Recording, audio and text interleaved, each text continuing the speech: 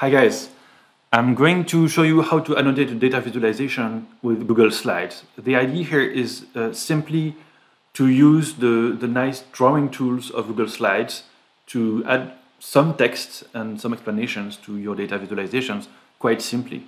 So the first step is to create a new slide deck like this one, and then I'm going to add a blank slide, and I will import an image from my computer.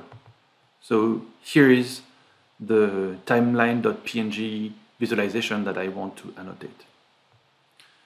So the idea of annotating is basically to draw attention on what's important in the picture. So I pick here a circle.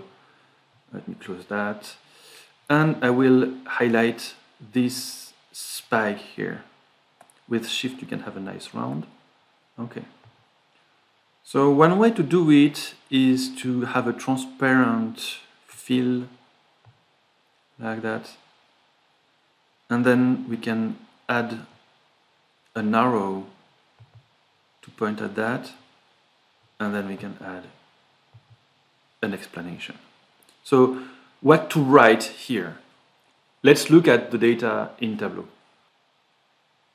So this spike happened the 5 October 2016. Let's put that in the annotation.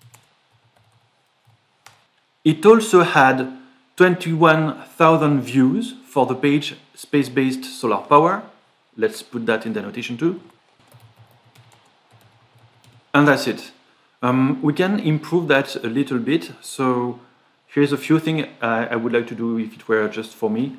I would rather have a highlight that is in color. That way I can also color code things. So to do that, you can have, you could pick a color like that and no border.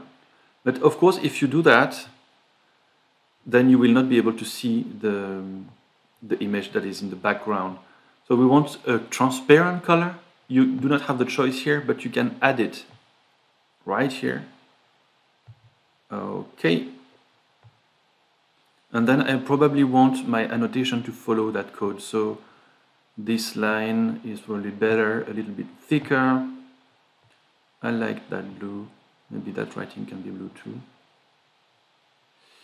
Where's the color for the text? Maybe right here.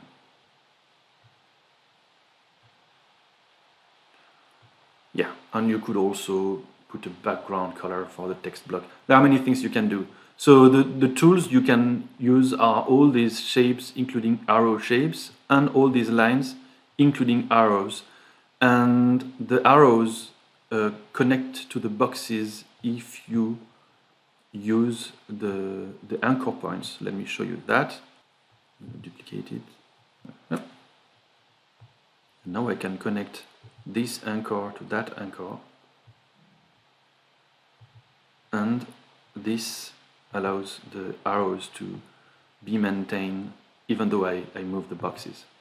Okay, so of course the annotation is not just about describing the content.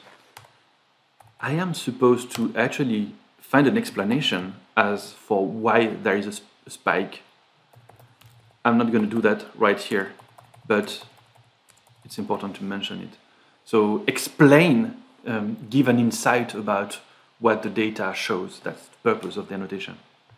Once this is done, of course you could just show that slide in a slide deck, but it's useful for other purposes, like putting that into a text or whatever, to export it again. So that's what we are going to do now. You can download this image. If you just wanted it just alone, you could download it as a PDF, but I'm going to use a JPEG or PNG. This is just the image, and you can copy-paste that wherever you want, and it's going to be exactly the way you want. That's it.